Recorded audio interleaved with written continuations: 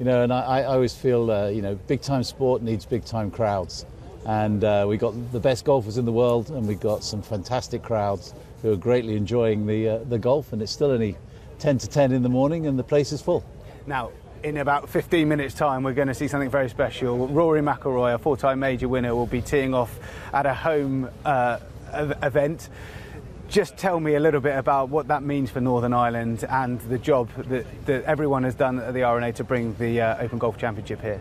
Well, I think with Rory coming here, we had Darren going off at 6:35 this morning, and going very well. Yeah, he's playing very well. And Rory, what we've been able to do here is sort of galvanise Irish support behind their best golfers on one of their finest golf courses. And you know, this event is being broadcast to about 600 million households will see this championship. And what better exhibition for Northern Ireland to be shown all the way around the world. It's put this country, this golf course, absolutely on the global map.